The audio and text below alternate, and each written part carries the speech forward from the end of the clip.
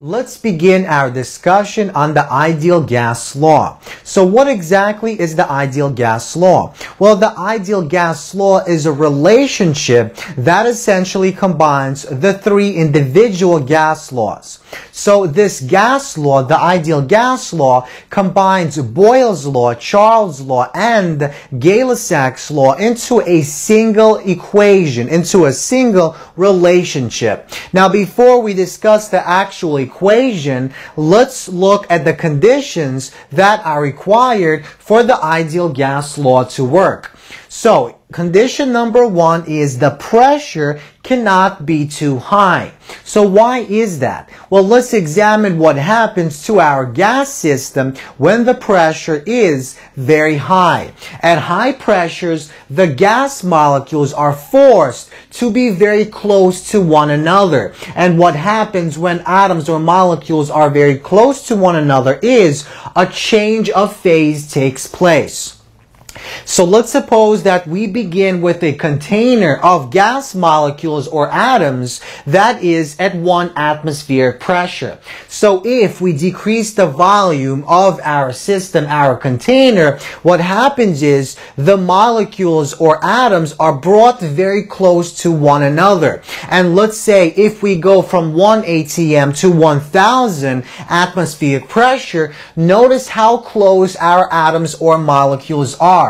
Because of the proximity of our atoms or molecules, a change of phase will take place. So the gas has the potential to either liquefy, to go from the gas state to the liquid state, or solidify, to go from the gas state to the solid state. And if we're dealing with a liquid or a solid, the ideal gas law will no longer apply.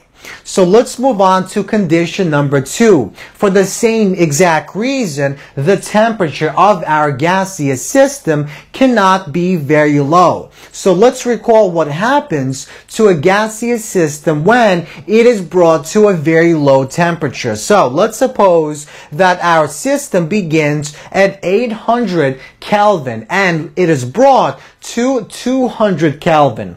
So, at low temperatures, the gas molecules or atoms loses its very high kinetic energy. So it loses its high velocity and it drops down to the bottom of the container. It collects at the bottom of the container because it no longer has the kinetic energy. It no longer has the velocity to move about the entire system. So it collects at the bottom of the container. And now notice, once again, the distance between any two adjacent gas molecules or atoms is very small compared to the distance in this case. And because the atoms or molecules are in close proximity, there is potential for the gas to liquefy into the liquid state or for the gas to turn into the solid state. And because at low temperatures we're now dealing with a liquid or solid,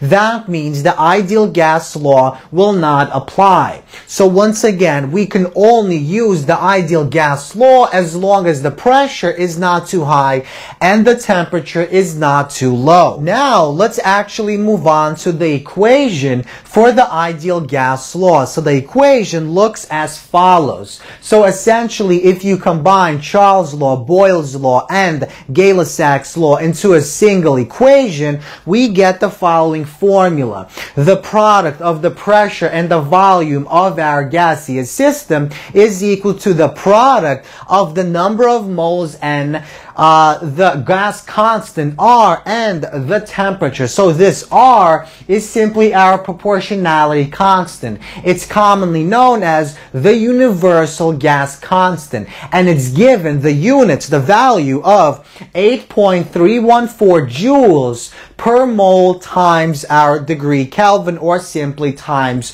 kelvins.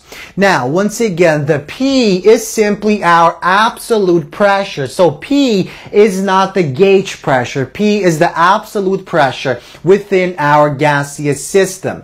So R is our universal gas constant, N is our number of moles, V is our volume, and T is our temperature, which is always given in kelvins. So, let's discuss what a mole is. So, what exactly is a mole? Well, a mole is essentially a unit of measurement that is used for elementary particles such as atoms and molecules. It is equivalent to the number of particles found in 12 grams of carbon-12 isotope. And this number is 6.022 times 10 to the 23 atoms or molecules. So in 12 grams of carbon-12 isotope, there are this many atoms, and we define 1 mole to always be this quantity of atoms. So 2 moles is equal to 2 times this amount, 3 moles is equal to 3 times this amount, and so on. Now, it is sometimes asked to define a standard temperature and pressure. So what exactly is the standard temperature and pressure? Well, the standard temperature is 273 degrees Kelvin, or simply kelvins, which is equivalent to 0 degrees Celsius. And the pressure, the standard pressure, is given to be 1 atmospheric pressure, which is equivalent to 1.013 times 10 to the 5 newtons per meter squared. So let's look at the following example in which we're going to use the ideal gas law to calculate the volume. Calculate the volume of 2 moles of gas molecules at STP. So STP is simply standard temperature and pressure. So we want to apply this equation and rearrange it and solve for the volume. So volume is equal to the product of these 3 variables divided by our pressure. So, we know what N is. N is 2 moles. So that means in our gaseous system, there are 2 times this many atoms or molecules. The R is simply our universal gas constant equal to this quantity. The T is our temperature given in Kelvin, so it's 273 Kelvin. And the pressure, well, it's 1 atm. But since we're using this value, we have to use newtons per meter squared. So we plug in 1.013 times 10 to the 5 newtons per meter squared. So we plug in our values, we multiply and divide, and we get 0.0448 meters cubed is the volume of our gaseous system.